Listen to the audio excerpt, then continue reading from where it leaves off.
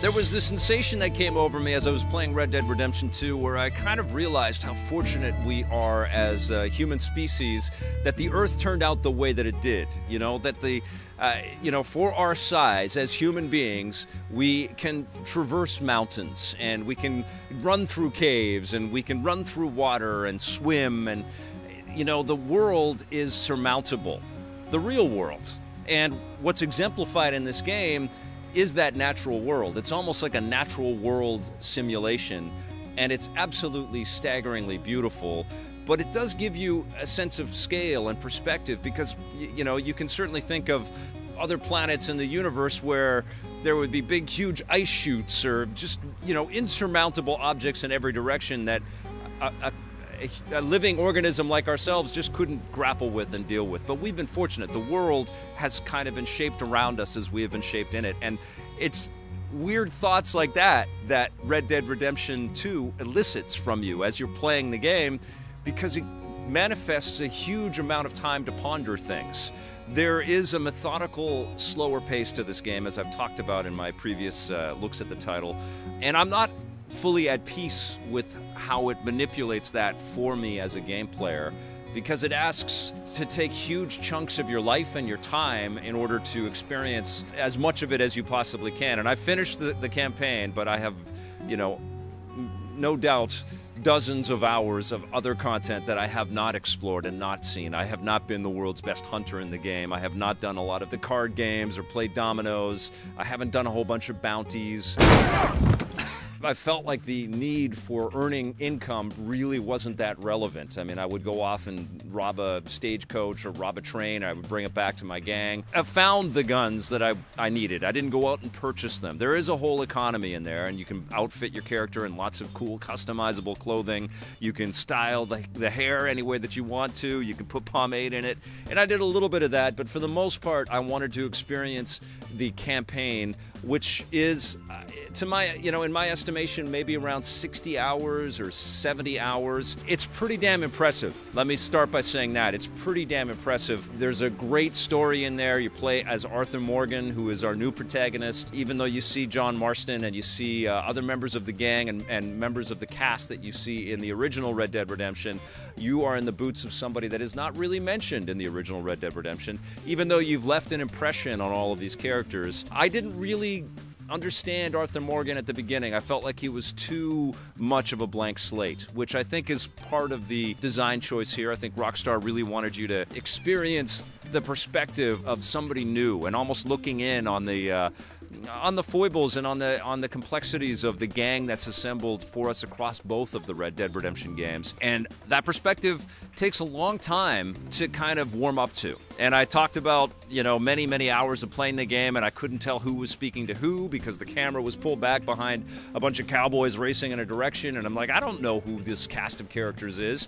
But of course, over time, you do get to know all of the different gang members in there, and they each have their charms. Uncle's always pissed drunk, and we've got Micah, who's always an antagonistic, sort of poking in your face kind of attitude.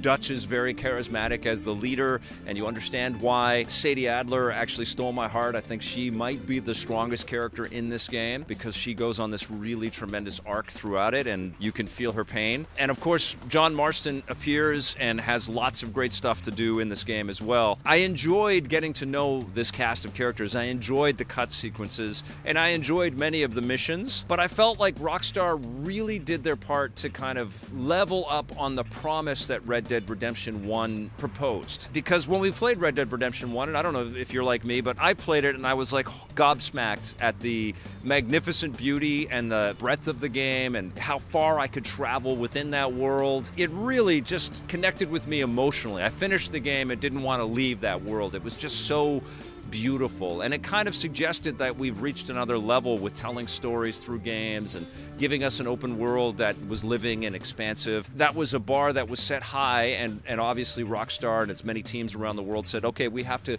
meet and exceed that, and so they consequently doubled down on everything. There's like 3 of everything, and they've talked about this ad nauseum, about the scope and scale of the world of Red Dead Redemption 2 it just dwarfs Red Dead Redemption 1. Red Dead 1 just fits into a tiny little corner of this map, which is all wonderful, but there's a lot of padding. You know, I'm trying to skirt around the issue here, but the issue I have with Red Dead Redemption 2 is there is a lot of padding. There is a lot of repetition in the missions. They're interesting, they're cool, they're bad guys that you want to hunt down and kill, and there's lots of murder that you commit in this game, and there's little tangential missions and cool mechanics that are picked up in interesting ways that are sprinkled throughout. But for the most part, what you're doing in this game over and over again, and it wore on me, is you run into some kind of fort or town or camp or something, and invariably all the shit hits the fan, all the shit. And then you gotta fight everybody, and then it's just blast your way and headshot your way out of every single situation over and over and over again. And of course it scales up, and you know, you're shooting at army people, you're shooting at, you know, cops, you're shooting at Pinkertons, you're shooting at, you know, other gang leaders and gang members, and it's just too rinse and repeat, and it started to get on my nerves.